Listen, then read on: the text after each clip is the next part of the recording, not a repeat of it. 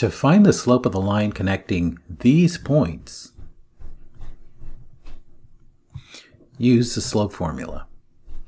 First, label the coordinates x1 and y1, then x2 and y2. Let's make this one x1 and this one y1. This one becomes x2 and this one becomes y2. Plug these coordinates into their corresponding place in the formula.